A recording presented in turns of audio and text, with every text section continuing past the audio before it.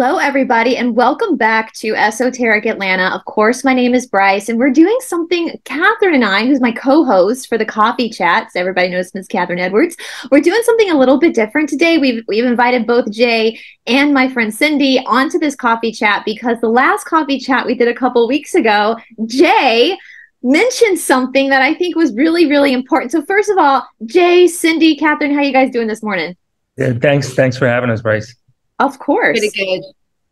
Awesome. Doing great. Yes. Thanks for having us. Of course, of course. Well, Jay, you had asked, because we were talking about the last coffee chat, and guys, I will put that's on Catherine's channel. I will put that link in the description box below in case you missed the last coffee chat. No need to watch it now. You can watch it later, but just in case, it will be in the description box. But Jay had said we'd asked for audience questions, and you had brought up this idea of like, and I can't remember specifically what you said, Jay, so I'm going to paraphrase, like, where are you afraid of making money? Like, because we do know that there is kind of sometimes this fear of people making money. And I was like, oh my God, my friend Cindy is like, I think she's like a specialist when it comes to the chakra system. And just because I've known Cindy for a really long time, so I've heard a lot of what she's had to say in like her shala and just offline and about this idea with the root chakra kind of being the issue. Like there's an imbalance in the root chakra when people have this like fear of money, really, whether it's the hoarding of money, whether it's feeling they're not worthy of money. And so I kind of wanted to like do a bigger episode on this because thank you, Jay, because that's such a huge issue with many people, a lot of people. And I don't think they realize that this is actually an energetic issue. It's not just well, it's all mental, but it really affects you in a very deep, subtle way. And so I wanted to kind of start first, Cindy. I know we talk about the chakras a lot on this channel, but if we have somebody watching right now that doesn't know what a chakra is, what's a chakra? Well, it's the word chakra actually means wheel, and it's even in yoga terms, right? Mm-hmm. Like chakrasana. Yeah. So the word chakra means wheel, and there are these wheels of energy that run mainly through your spinal system. I mean, you got chakras all over the place. You also have them at the bottoms of your hands, and you have in the bottoms of your feet, and you have like these smaller chakras within your body. But the chakras that we know is the main 7 energy centers that run from the base of your spine all the way up through the crown of the head. And there's also known to be like 8th and 9th chakras above your head as well, from where we receive downloads. But the ones that are more physical that we're aware of, yeah, there's several, the Muladhara, which is the one that you were talking about, the root that's at the base. And then you got one, and they each represent something different, and they feed energetically out into different places of your body. For instance, the root one feeds out into your bones, but it also feeds down from your hips down to your legs and your knees and your feet. And then, like, for instance, the second chakra, which is the emotional realm, that feeds into like your reproductive system and parts of aspects of your organs. And so each of these energy centers feeds into the body. And then you got, the ones in the heart, for instance, it feeds out through your lungs and through your heart and out through the arms and through it feeds all into this area and a little bit into your throat. And of course, your throat, you got another energy center there. I skipped through the third chakra right here as well. So anyways, they each feed into a different part of your body. And so if you have some kind of like physical or not just physical, but some kind of an emotional or mental, let's say, tightness about a particular idea, for like you were talking about, the root chakra usually has to do with safety and security, then energetically, the energetic expression of that will hit down into your base, and it could also cause issues in your hips or in your legs or in your knees or in your feet. So it definitely goes into that whole mind-body emotional connection that we have. So yeah, so it affects the chakra system definitely affects is affected by our thought system and our belief system and the emotions we hold around that. And then that manifests itself physically through our body. So if we have like issues of forgiveness, so about like the heart, or we feel heartbroken, or we have just things going on that have to do with the heart issues, giving and some aspects of giving and receiving, but a lot of it is forgiveness. Then you might have experiences with closed off. Here, maybe you'll get some lung issues, or you'll get shoulder issues, just depending on what's going on.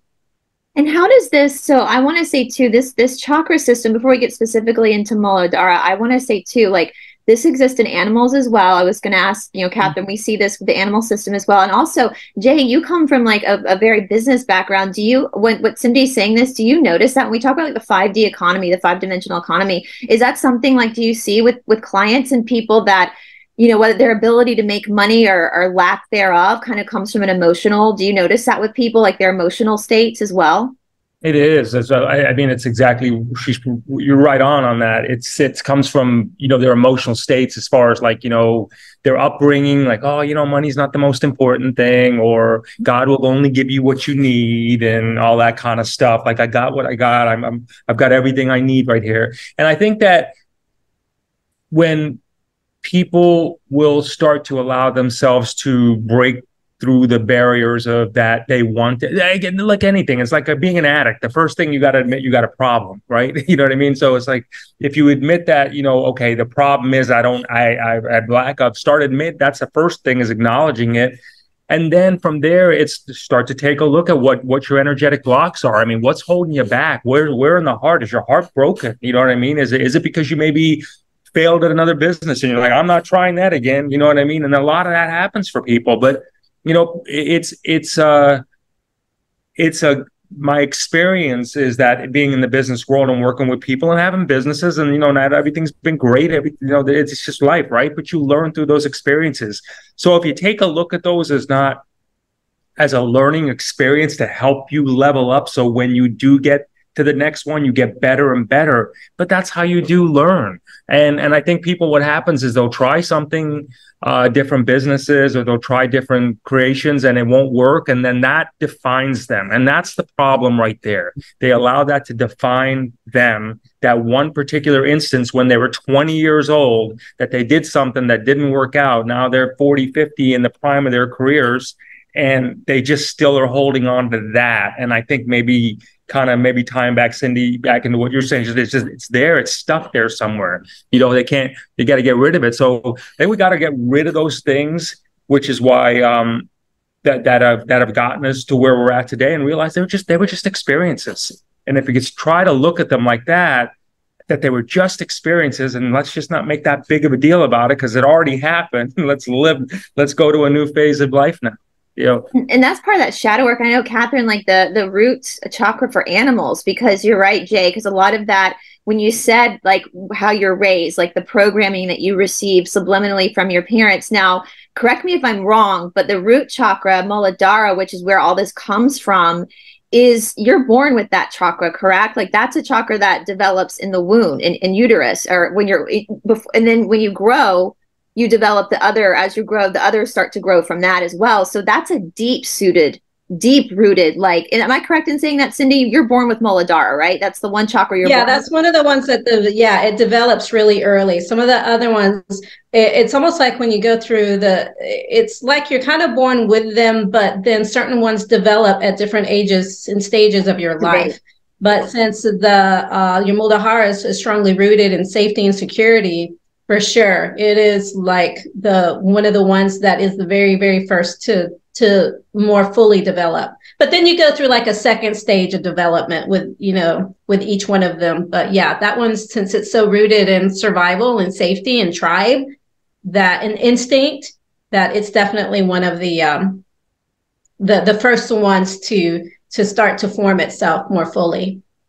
So I know we see this, we talk about, like, obviously money is something that's concocted in the human world, but it is that security system that animals also experience too. And so I think the one really cool thing about the chakra system, at least from my perspective, I know, Catherine, you do a lot of healing as well, is when you start to understand what these energy cycles are, things start to become they start to make sense more. And so even though it's hard to heal yourself sometimes, it's a journey to heal yourself, you start to have like a template, a starting point, a place to kind of like begin to unravel like your bad programming or that bad experience you had when you were 20 years old that's now informing your decisions now on either a conscious or a subconscious level. So do you see this in the animal world too, Catherine, with Muladhara, with animals and their survival instincts and their feeling like they have the right to be here or not? Like, how do you see that unfold in the animal world? I think there's so much we can learn from what we see in the animal world, and safety and security is absolutely primal with animals, and it's their number one driving force over everything else.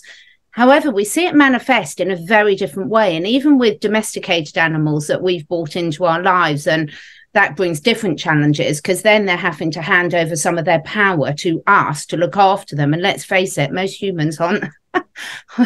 How many humans would we hand over power to look after us to? Not that many. But the thing I think is really important that we can really take on board, because most people watching this will have one area of their life that's really out of balance. So let's stick to financial today.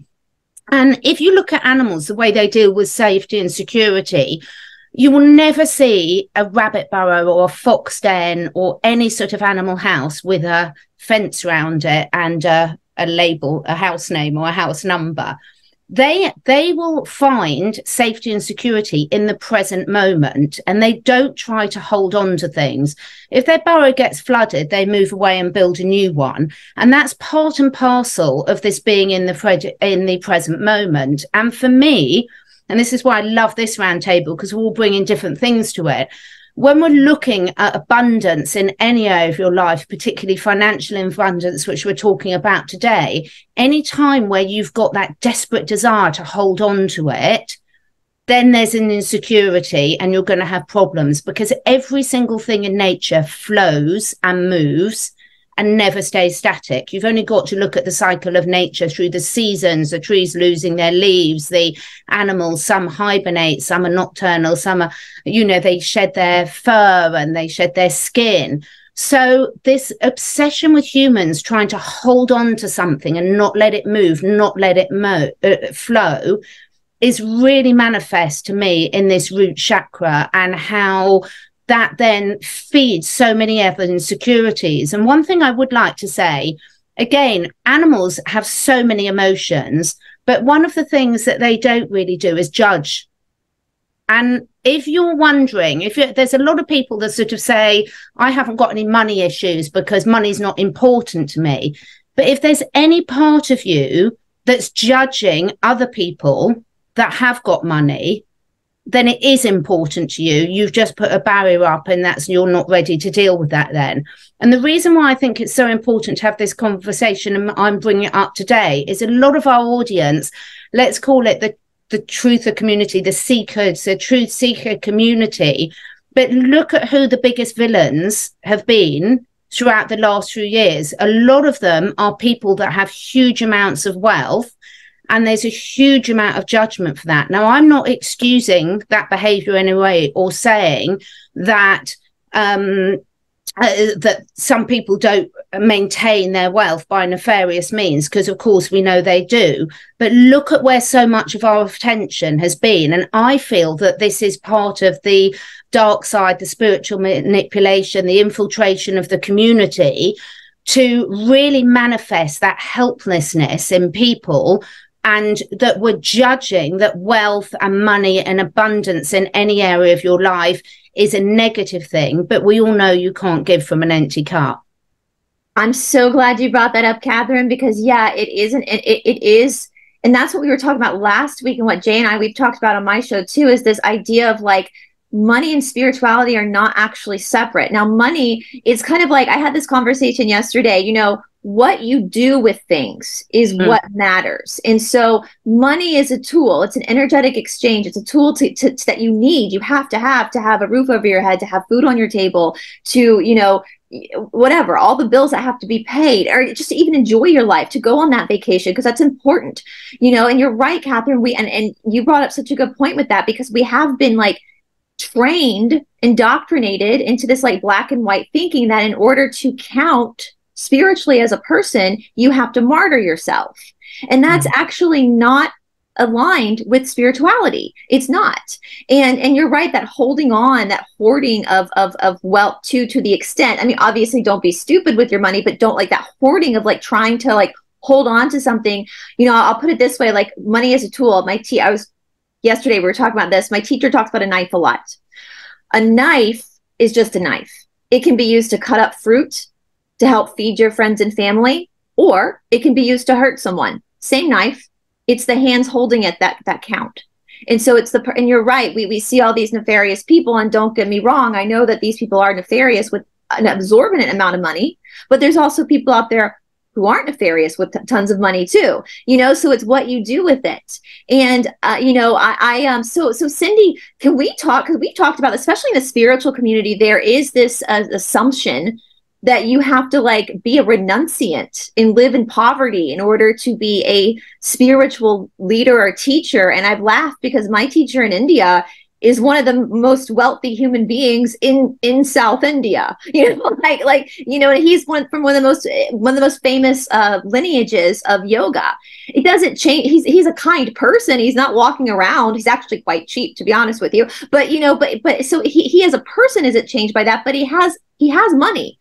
And so Cindy, where does that when we're looking at Muladhara, and I guess that is like what Jay said, programming to believe certain lies, basically certain myths, when we see with this right to survival, can you expand upon this, Cindy, more, where people feel like they need to be poor in order to like be worthy or valuable?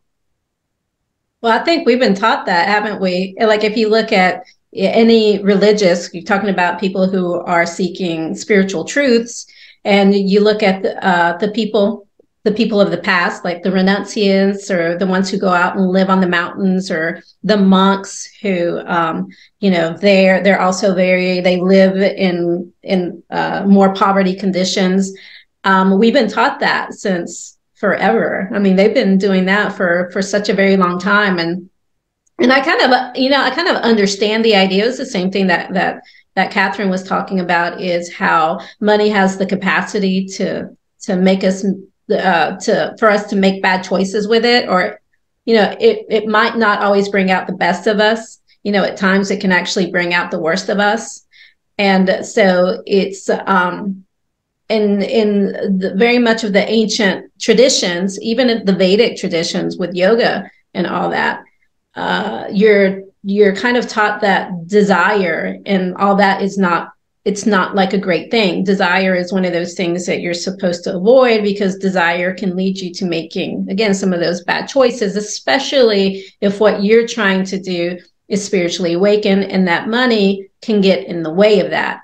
It can divert your attention to other things versus keeping your attention on just, God or spirit or your personal awakening. So it's like a distraction, but, and I can get that, I kind of understand that if you are living the life of a renunciant or a monk or a priest or whatever that is. But most of us, we live the life of a householder. And as a householder, we have to be able to, support ourselves and to pay the bills and to do all the things to live as a householder's money becomes a necessary thing. And if you're trying to live as a householder and trying to keep these values of a monk or a renunciate, it doesn't mesh, right? It doesn't work. There's a confusion up here. It doesn't work well.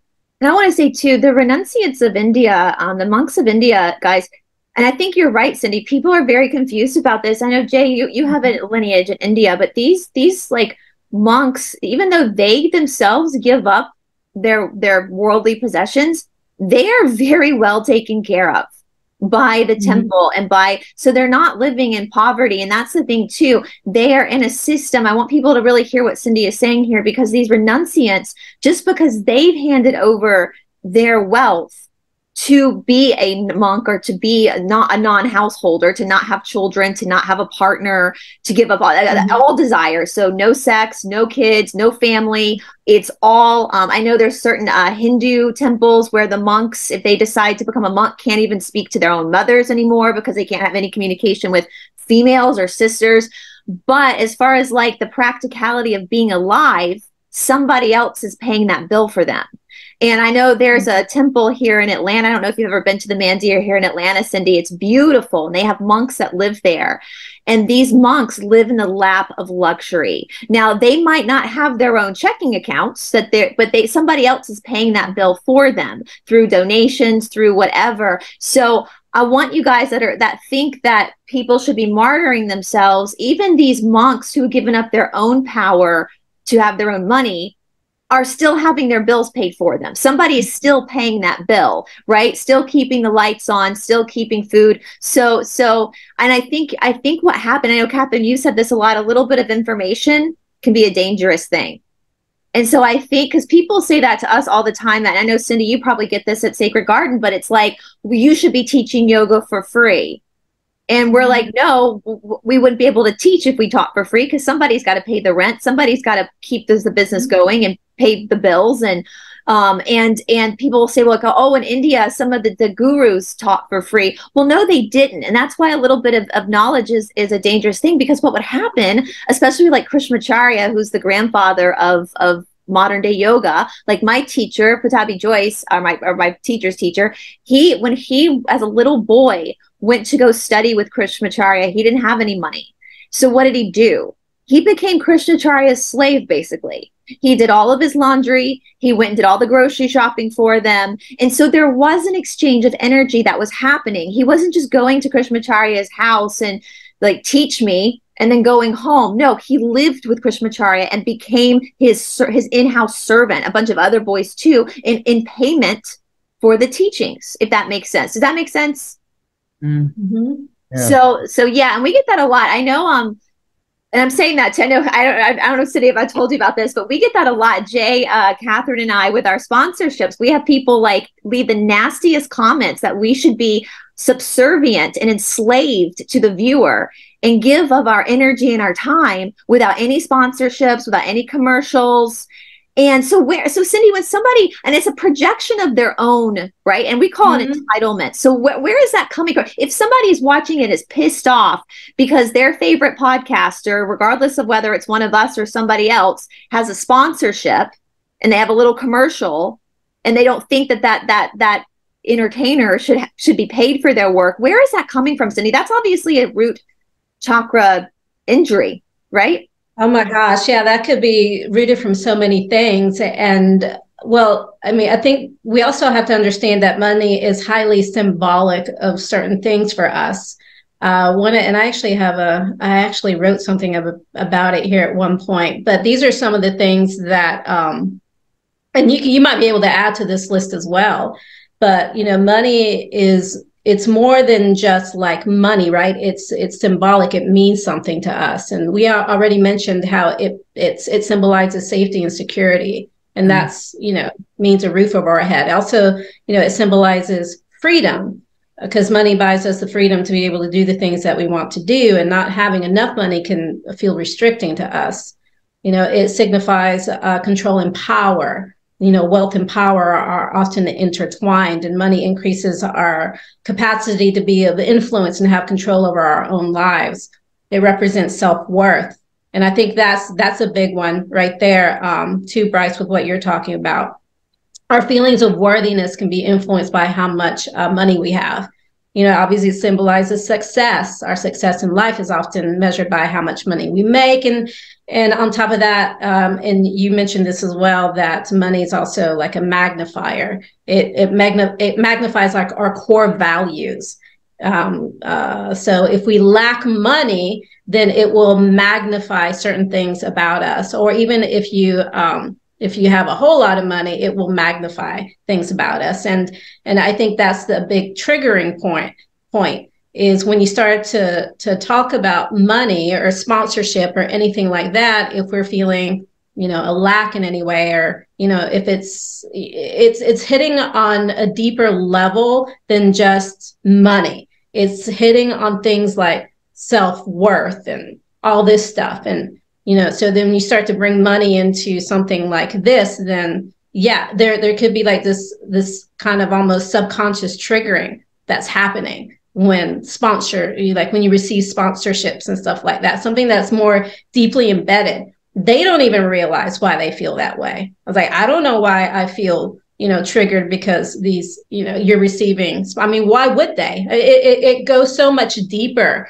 than just simply money. It could be just triggering all these other subconscious insecurities and and, you know, feelings of lack of self-worth, or, I mean, it could be coming from so many different places that they don't even realize where it's coming from. You know what I mean? Because it means money symbolizes, it's such a huge part of our lives, and we have very strong feelings about it. And Jay and Catherine, feel free to jump in if you guys need to, because this is such a fascinating topic. And I will say too, I get that, because I think when we started our channels, or at least for me in my experience, when I started Esoteric Atlanta, my shala, where I was teaching every day in Johns Creek, had just shut down. And so I think that there was, with a lot of the viewers and us on screen, there was a camaraderie, right? Misery loves company. We were all struggling. We were all in this situation. But then when someone starts to get success or starts to get that sponsorship, it's I think a healed person, a person who is aware of their own insecurities, would be happy for that person. And we have, most of the people are happy for us. I want to say that most of our viewers are very happy for us, but we have those few that get very abusive in the comments. Like, how dare we make money doing YouTube when literally we put so much effort into our videos? And I think you're right, Cindy. I think what happens is misery loves company. When you're broken, alone, and afraid and scared, and everybody else is broke, alone, afraid, and scared, then it's not so scary. But then once other people start to like step out of that, the spotlight becomes more on you. Does that make sense? Am I saying that? Like, all of a sudden it's a reflection on yourself. Like, okay, I need to step up. Because I know when I love Andrew Gold. Catherine and I have talked about Andrew Gold a lot. He's a great podcaster, and he got a sponsorship few weeks ago, and it was for poop pills. It was for constipation. And he did the best job with that commercial. He made it funny. He made it interesting. And I was so happy for him, because I love his podcast. And I thought, oh my God, great. He's got a sponsorship. That means that he's going to keep making more podcasts, because I like, and it's for free. It's on YouTube. So, you know, it's up to you. Catherine and Jay, do you guys have anything you want to add to that about like the fear factor and this, the subconscious reaction to when other people around you are successful? So I'll just say this, is that I think it's important to acknowledge, like, when you have a show or you have a sponsor, I think it's really like our position has always been, myself and April, is if someone left a comment, two things we don't do. We don't respond to the comment. Number two, we never justify why we did what we just did. And eventually they go away, because I believe if we say, well, you know, we're only doing this because we're doing this because we have to run a business. We're doing this because we put a lot of because. Now we get into a justification war with this crazy energy that who the hell knows where they even came from, right? So for us, it's just a complete, you know, I would say we stand firm on, look, with our convictions that, look, we feel like, hey, you know what? We got this cool sponsor. We believe in it. We have a platform. We have an obligation, because we have a platform, to share it with people. Take what you want, throw the rest away. You don't like it, then whatever. I mean, that's not my problem. It really isn't.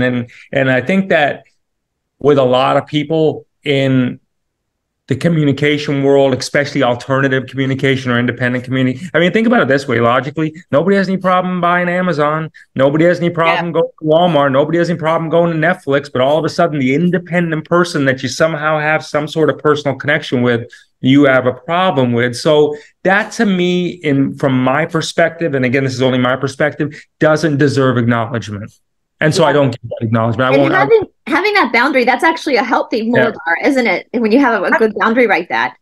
I think it's really important. I think that's such a good point, Jay, because the thing is, the beauty of these discussions is they bring up something in everything, in all of us. And we're all going to have different triggers around this. And we're all going to learn how to deal with things like this in different ways, because no one gives you a guidebook for life. You know, that's the beauty of it. And how boring would it? Because none of us lot would follow that guidebook anyway, would we? So I think this is the beauty, is understanding and having honest conversations about triggers. There's not a single human out there that's not going to have something that they're triggered by. And when we can acknowledge those and be open about them and recognize that that's showing us our work, which we already all talk about, then that's the important thing. You know, I, for example, have done so much work, and Jay, you've really helped me with this, and Bryce, by the shadow work channels, challenges and things, you know, all of it, we're learning new skills all the time. And I've just realized just how much stress in the past from my life has been caused by a lack mentality or feeling that it's a lack. And when you're in a position where you can really serve, you know, I've been looking a lot at the difference between you know, between the energy of sort of it's quite important, the language behind it, fixing energy and helping energy. You know, people might say, what's wrong with helping? But who are you helping? Are you helping it from your energy to feel good, or are you generally helping? If you're in a fixing or helping others type energy, just the fact that you're labeling it as helping others, that's going to have an energy of sort of lack, exhaustion with it quite often. But if you're in a serving energy, then it's uplifting, it's really energizing. And I think quite often when we've got these things coming up in ourselves, whether we're feeling it when people are triggering us by comments or feedback, or if someone's watching this and it's triggering them, the great thing is, like we always say, fantastic, there's your work, there's your question why. Because as soon as we step into judgment, we're giving our energy away, and we're basically telling the universe, if we don't want someone else to have that, we're basically giving a very clear message that we don't want it for ourselves. You cannot be successful in an area of your life if you're begrudging someone else, and that's something else of any living entity. If you're begrudging that in anyone else, unfortunately, you're going to be putting a blockage to getting it yourself. And that is awesome. I actually want to take a moment, you guys, because I do want to talk about our sponsorship, Asea. And what I'm going to do, because after we talk about this, I'm actually going to hand the ball to Jay and Catherine to talk a little bit about Asea, because I'm actually going to go get a ball quickly, because after that, I want to talk about what people can do to help them heal their Muladhara. So I'm going to step in the next room. I'm going to let Catherine and Jay take away, giving you guys a little bit of more detail about our sponsor, Asea. And Jay is right. I'm not just using Asea as a means to an end. I actually have been offered many, many sponsorships through my channel. You get them all the time. And I've always turned them down except for this one, because I actually do believe in this product. I know Cindy's had experiences with this product too. This is an incredible product. It works on the physical and spiritual level of helping you. It's a tool. It's not going to do everything for you. It's just a tool, but it's an incredible, incredible tool. So I not only am so grateful to Asea for giving me the financial opportunities to make this stuff free for you guys watching, but I'm also grateful for Asea for the benefits of health, and also being able to share it with everybody else. So take it away, Catherine and Jay. I will be right back. Give our information, give some information to our audience about our awesome sponsor, Asea. I'll be right back. Okay, well, I'll go. Ladies first. For me, it's been transformational, because I have been a holistic health coach for animals and humans for over 20 years. And one of the things that we all know, and every single one of us does, is we provide solutions for people. And not every solution resonates with every person. So one of the things that I love with Asea is it works on every single cell of the body. So it's completely non-specific. Whatever your issue is that you need to rebalance, turn back the clock. You know, babies aren't born with a lack mentality. They are born with an abundance. They're born with a willingness to ask for what they want from the universe. And that often happens to be from their parents, or the first people.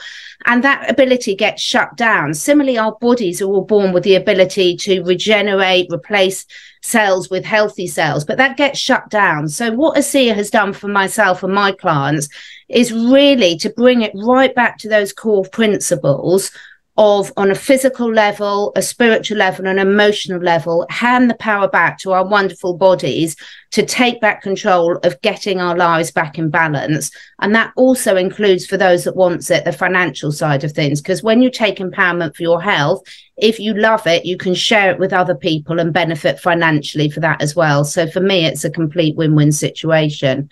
Jay, what about for you? I love it. I mean, I want to give the people watching just a broad spectrum of why we're so passionate about it, why we talk about it. But if I can paint a picture for 1 second.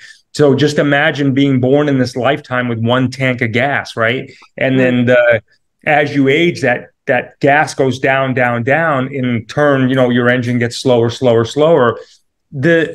the company called Asea developed this redox, which is what we're talking about, that allows you to put gas back in your engine again.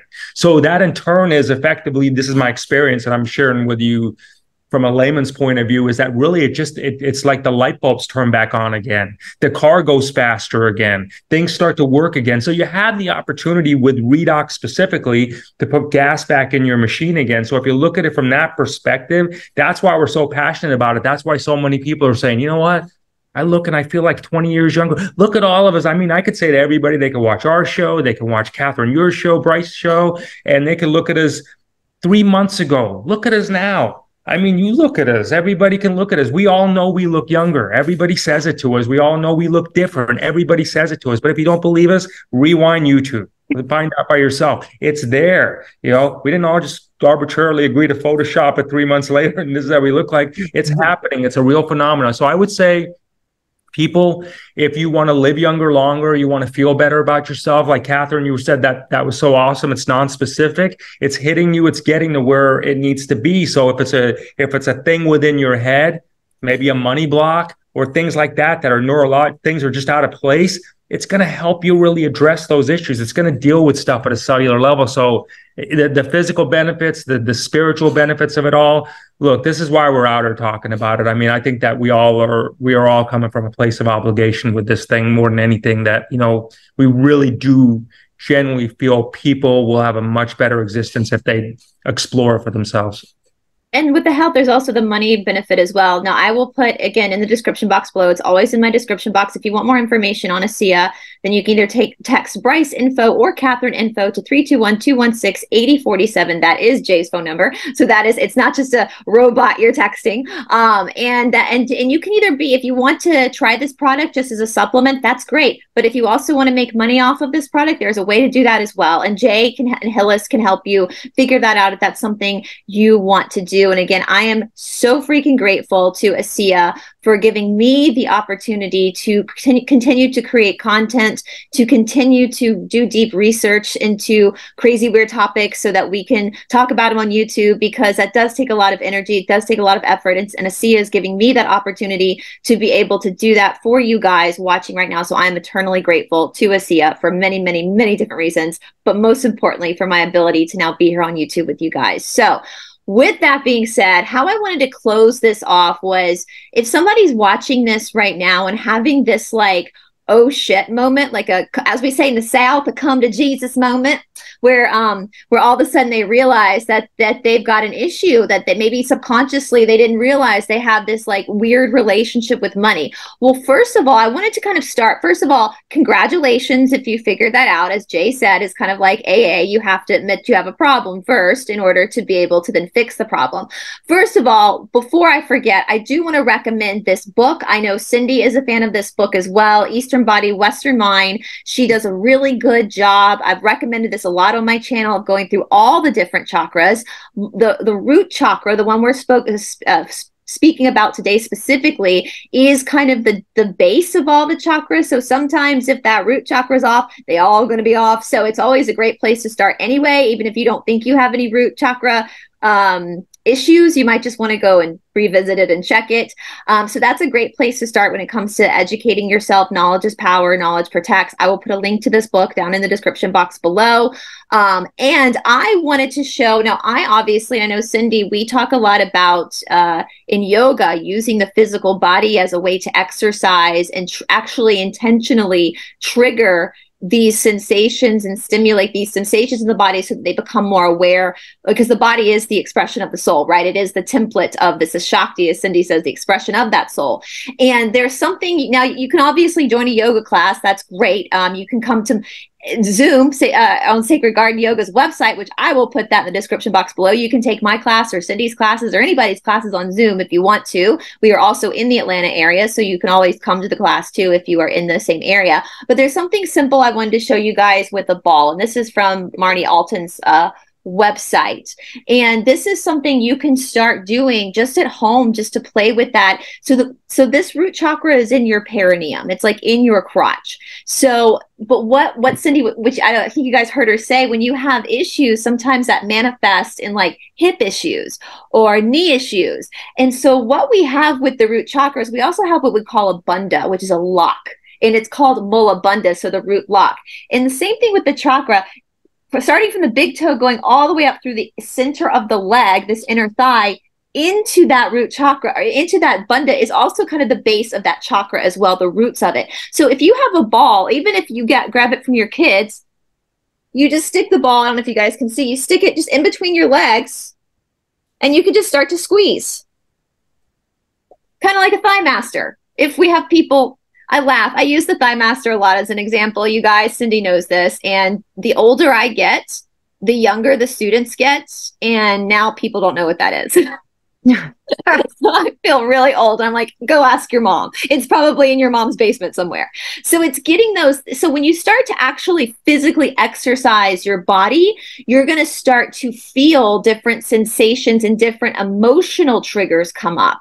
And so for me, that's always a really great place to start, is to really just get into your body and really start looking and observing the thoughts, the vrittis, as we say in Sanskrit, the thoughts that come up with something as simple. All you're doing is squeezing a ball between your legs, but look at the thoughts that start to come up with that, you know? And so journaling also is great. You can start to journal, obviously do your research. Cindy, I'll pass the ball over to you. Now, literally, I can throw it to you. Since you're kind of the expert on this, what is something that people can do to help them start addressing this root chakra issue? Well, it is to be very much aware of the relationship that you have with money. If we're still talking about if we're still talking about money itself, is to look at the relationship that you have with it, instead of trying to avoid it or trying to blame other people for your situation. And that's hard to do. Mm-hmm. I mean, it really is, because it hits us on so many different levels to look and see where we're responsible for our own thoughts. And the first thing is to take that responsibility back for yourself, if you will. And I know that's not very popular. You know, people don't like to hear that. You know, they'd rather be, well, it's their fault, or it's the government's fault, or it's these people's fault, or it's that, you know, fault. It's so much easier to keep that mindset. But the first thing that has to happen is for you to take personal responsibility for your own thought and your own belief system. Once you're willing to actually do that, and there is a willingness in that, because like I said, it's so easy to blame, and most of us just get stuck there and stay there forever. But once you're actually willing to take responsibility for your thoughts and everything, then you can start the process of actually going in and healing. And and a lot of it is very deeply rooted in ancestral stuff. I mean, you could be carrying money blockages that have been passed down to you from generations to generations to generations, and it's almost like it's embedded within your DNA. If you grew up with, parents or grandparents who say certain things about money, like, what Jay was talking about, money doesn't grow on trees, or any of the things, any of those belief systems, that is where the work really begins, and to take a look at that and see how much of that have you bought into, like how much of the lies are you actually believing. But yeah, I mean, taking the root of the responsibility, that has to come first, and a willingness to not blame everyone else for your problems, even though that's not fun. And I said, it's much easier to blame other people. It makes you feel better, right? To take responsibility at first, it's going to make you feel bad. And most of us don't want to go into that space within ourselves and do that. But that's where any of the work begins. And that's definitely where abundance and root chakra, because the main emotion that feeds into the root chakra, the negative one anyways, is fear. And fear can be very strong and predominant. And it's the base of a whole lot of other stuff that goes on. And having to actually face your fear, I mean, most of us would rather die than to face our fear. We don't realize how deeply impactful that is for us. So facing your deepest fears, it's like, oh, you mean I have to do that? You know, if it depends. Yeah. I mean, if you actually want to change your life and to, you know, make a difference and like some of that, if you have the lack mentality and all that, facing the fears is it's the first step and what's going to take you through it so that you can start to align yourself. We talk a lot about alignment, especially energetic alignment, to begin to align yourself with that, the energy of abundance and gratitude and all of those things, but it coming from a sincere level, you know, not just, oh, I'm just going to say these affirmations and hope that my life gets better. You know, it's like really taking it more deeply into what those root of the fears are and those belief systems, and, you know, maybe having to clear and do some of that ancestral work and seeing how much of that stuff that you're carrying. And then, and then just, you know, going on from there. And like, you know, I said before, you know, money symbolizes so many things like self-worth.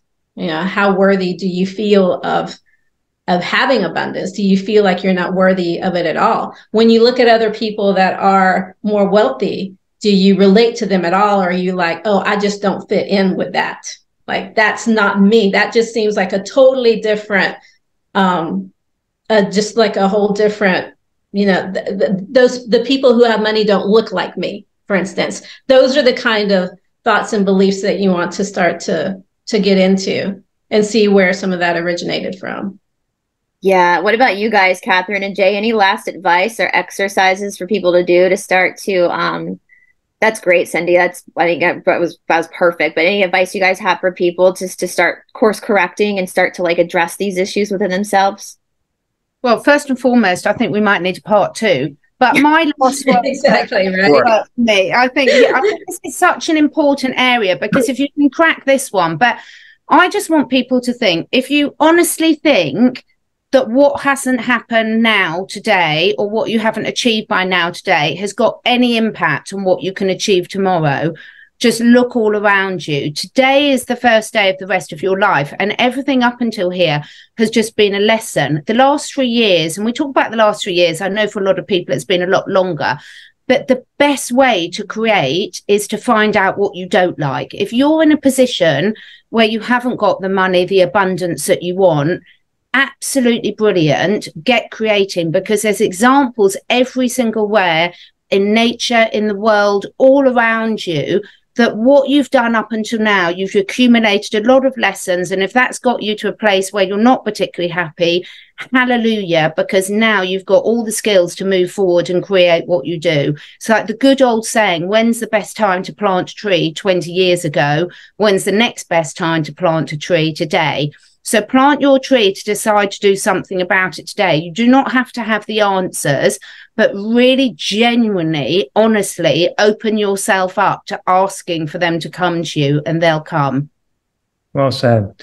You know, we talk about on your shows like the 5D economy, which is becoming abundant by helping other people become abundant. And I really believe, you know, we've been really blessed to be at the top of our game in multiple different ventures, sales organizations, and things like that. But the problem I see with a lot of that, and even looking at it from that perspective, and maybe this is something that some of these companies can take a look at, is they put a chart, for example, the top, and then they're the bottom.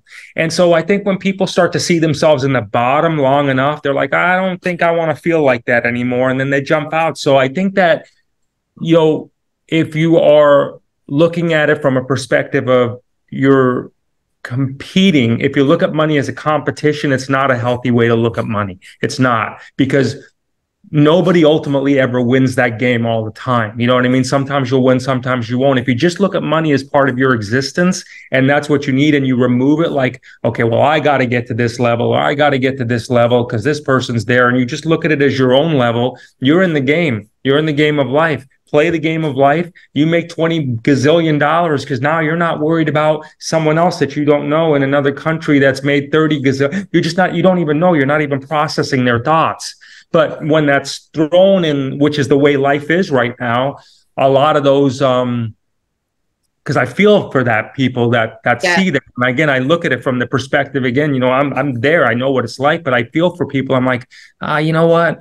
That's nice that we see ourselves there. But I look at some of the things, I'm like, that kind of sucks. Yeah, I could imagine doing that. And I could just only imagine what that feels like to know that. So maybe remove yourselves from positions. If you really want to do that, remove yourself from a position where you feel like you're being compared, right? And then do your own comparison, get your own stuff straight, get your own body straight, your own mind straight, get to your level playing field first. And then if you want to, and then jump back in and get into the competitive world if that's what you want to do.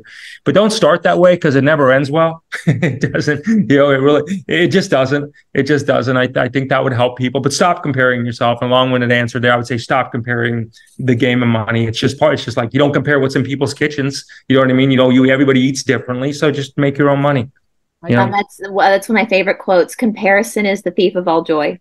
And I will say too, you're right. I know we have to hop off soon because Cindy's Zoom is going to be used for a class, but I will say it's funny, what you perceive about other people often isn't the case either. I just had an incident where somebody perceived that because I'm on YouTube, and this very wealthy person, and that's not true at all. I do well, but I'm not, because of Asea, but I'm not, so people, what you perceive off of people are your own insecurities, not necessarily the truth. So that's great, Jay. Don't judge yourself. Don't compare yourself to other people. Other people have more bills than I have. And so maybe they make more money, but it doesn't mean they have less spending money, so it's just ridiculous. Don't compare yourself to anybody else.